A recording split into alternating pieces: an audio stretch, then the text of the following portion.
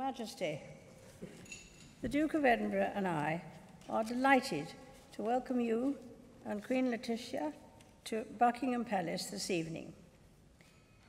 This state visit is an expression of the deep respect and friendship that describes relations between Spain and the United Kingdom. Just occasionally, a state visit can provide an opportunity for great personal happiness also. So it was more than a century ago when your great-grandfather, King Alfonso XIII, met his future wife, Princess Victoria Eugenie, the granddaughter of our Queen Victoria, in this very ballroom. The new Queen of Spain cemented strong ties between us, a link honored by the service in the Royal Navy of your grandfather, Don Juan, Count of Barcelona. Prince Felipe and I recall with affection the state visit of 1986 made by your parents, during which King Juan Carlos addressed both houses of Parliament.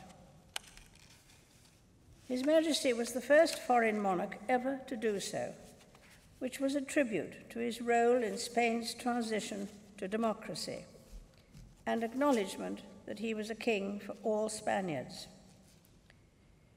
Your father spoke proudly about your Majesty that day. You had just come of age, swearing loyalty to your Parliament, to the Spanish Constitution. These years later, those duties are now yours, supporting Spain's thriving democracy. It is therefore altogether fitting that your Majesty, too, has addressed our Houses of Parliament today. The relationship between our two nations is dynamic and modern. We are NATO allies, striving together to improve security in Europe and across the globe.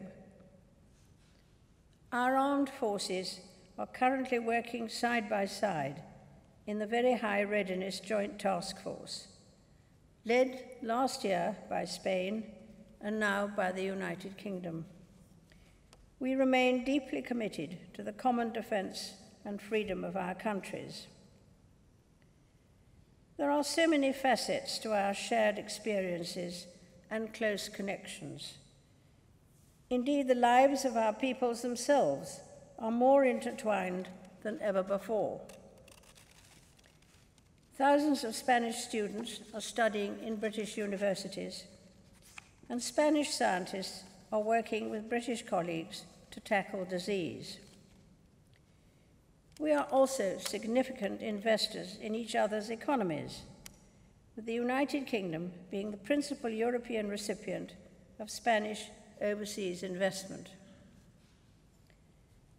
A relationship like ours, founded on such great strengths and common interests, will ensure that both our nations prosper now and in the future, whatever challenges arise. With such a remarkable shared history, it is inevitable that there are matters on which we have not always seen eye to eye, but the strength of our friendship has bred a resilient spirit of cooperation and goodwill. Your Majesty, our countries are reliable partners and friends. We deeply appreciate the significant contribution that Spain continues to make to this country and assure you of our enduring friendship in the future. Ladies and gentlemen, I invite you all to rise and drink a toast to their Majesties the King and Queen and the people of Spain.